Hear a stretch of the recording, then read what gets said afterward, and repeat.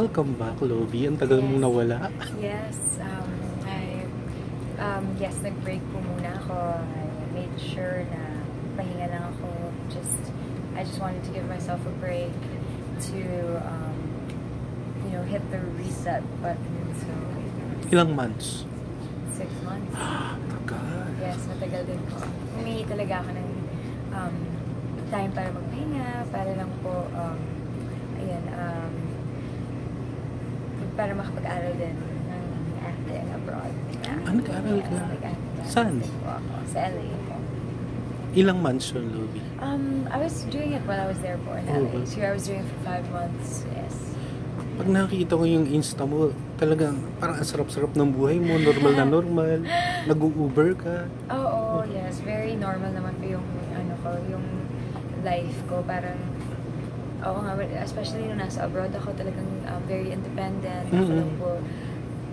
Siyempre, kung kaya ko naman gawin dito, gagawin ko. Pero minsan kasi busy sa trabaho. So, doon nagagawa ko yung sarili kong laundry at sarili kong dishes and everything. So, yeah, sarap ulit na gawin yun kasi, ayun nga po, may oras ako para gawin yun mag-isa.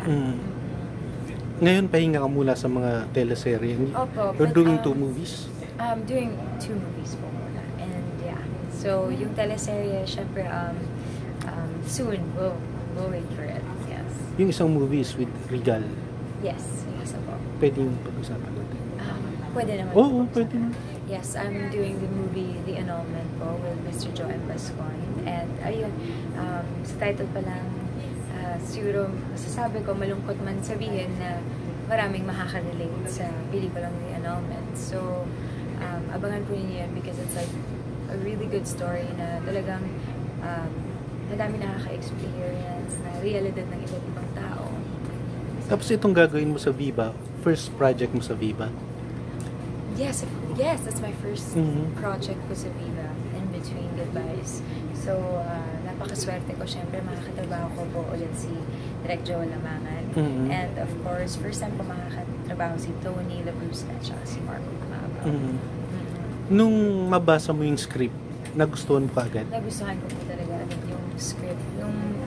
Nung nabasa ko siya, kakaiba siya. Parang never ko pa siya nagawa. Marami na po ako nagawang pelikula at teleserye na minsan iisa lang ang storya, pero syempre iba ang execution. Pero this one is iba po talaga yung storya po. Nung sinabi naman sa'yo na yung dalawa yung kasama mo, ni-research mo agad, sino ba itong mga to? Hindi, kilala ko na sila. So, parang na-excite lang ako. Kasi si Marco, nakakasama ko siya sa bench. So, first time namin magkakatrabaho. And then, si Tony naman, syempre narinig ko na yung isa sa mga pelikula niya na laging pinag-uusapan. So, yeah. Glorious. Tapos sabi ni Direk Joel, napaka-sexy ng movie na to. Anong limitasyon mo? Limitasyon. Si Direk naman po kasi parang hindi naman niya talaga kami pinupush sa hindi namin kaya. Siguro pag whatever the scene calls for, that's what we do.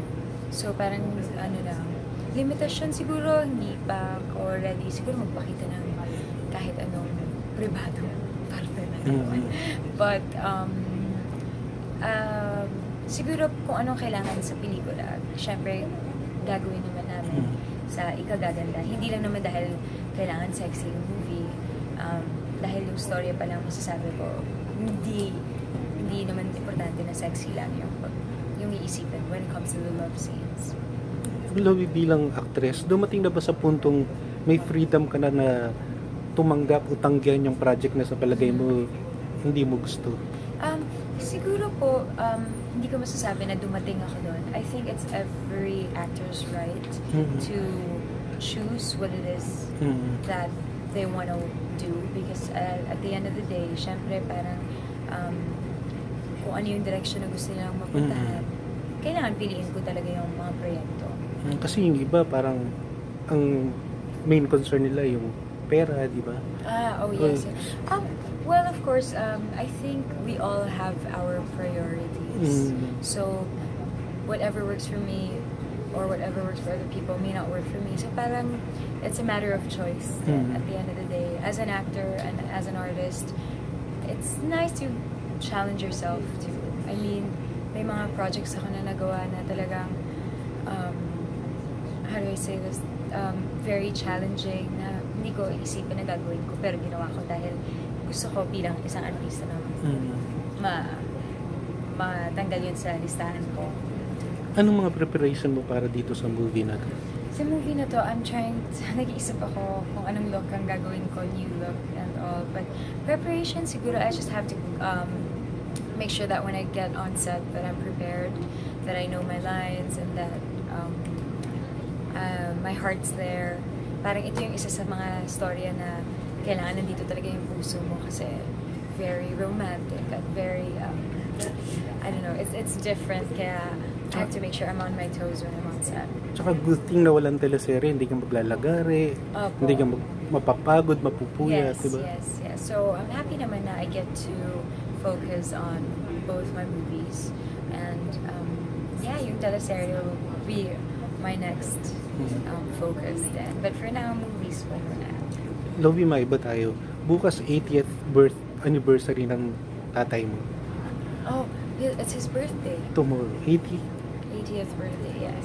May plano kang dumalaw? Of course, I wanna visit Papa's Puntot kasi medyo matagal na rin ako hindi nakakapunta doon.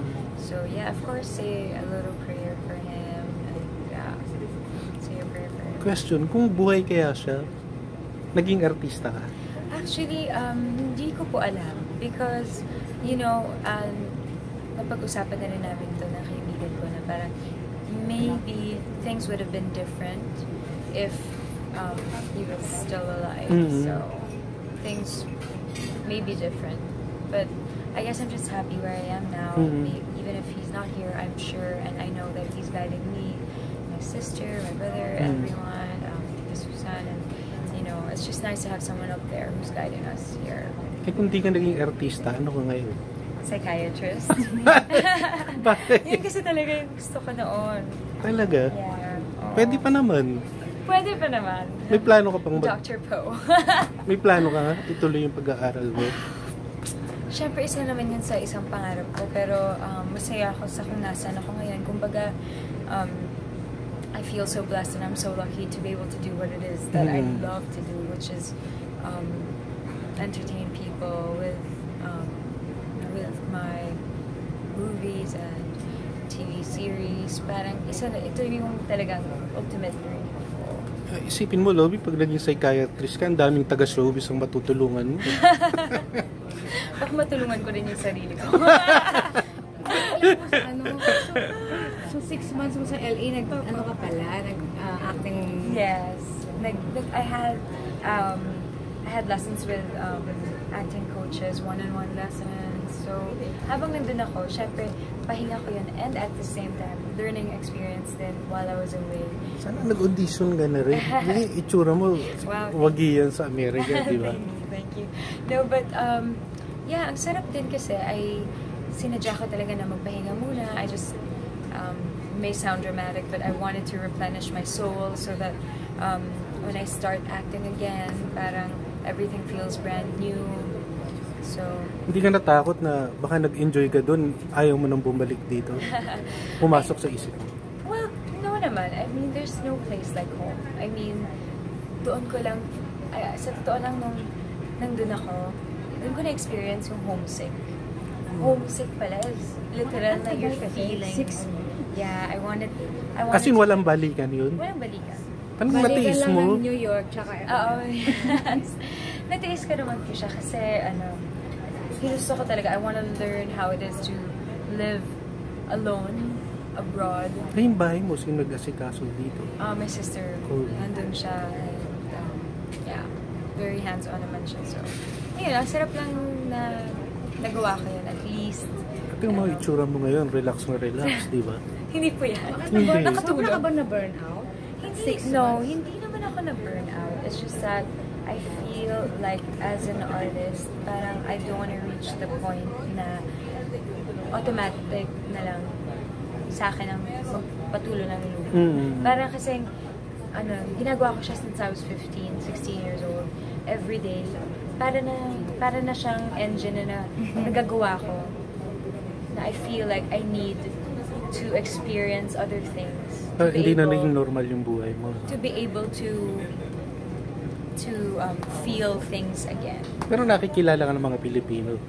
Oo, sarap talaga pag kami mga Pilipino na kasama doon sa ibang bansa. Kasi kahit sila mismo homesick na. Kung ako nga, 6 na buwan na doon homesick na ako. What more pa sila. So, tuwing nagta-travel ako abroad to do a show for GMA, parang mas malalim yung pinanggagalingan ko ngayon when I perform for our OFWs. Kasi alam ko yung pakiramdam na mamiss ko ang Pilipinas. Nang ilang buwan pa lang ako. Ilang taon sila doon. So, renta ka lang ng Airbnb, gano'n? Oo po. Nag-rent ako. Gastos. Work hard, play hard. Thank you, Lovi. Thank you.